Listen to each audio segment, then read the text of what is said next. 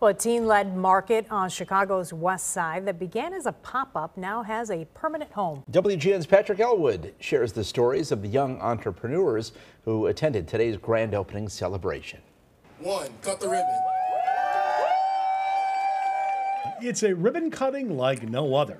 Welcome to Austin Harvest. It's the dream come true for the nonprofit By the Hand Club for Kids.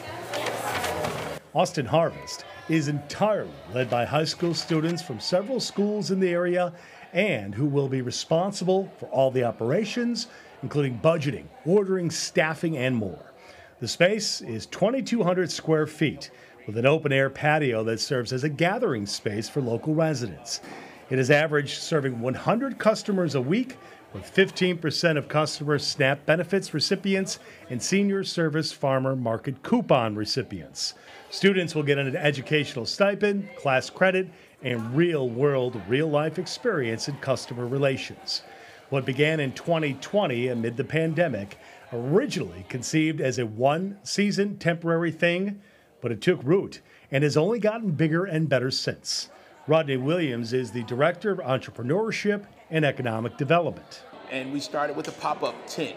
The original program was only scheduled for 12 weeks, but the community would not let us close up shop. 17-year-old Quentin Wooten is a senior at Carl Schurz High School and a student ambassador with the Harvest. Every aspect of Austin Harvest I get to lead and I get to be a part of. Next year will come college, and this experience, he believes, will plant the seeds of tomorrow while helping his neighbors of today. It enhances my knowledge in entrepreneurship, which is a field that I would like to study and a career that I like to go to, and it helps my community. I've been in Austin my entire life, so to see something like this or see a change as big as this and to be a part of it is powerful for me. The mission is to provide year-round access to produce and flowers now doing business in the very spot that used to be a liquor store, which is an all too familiar occurrence in that part of town, and a shortage of grocery stores to boot. Alana Choice is also 17 and a senior at Holy Trinity Catholic High.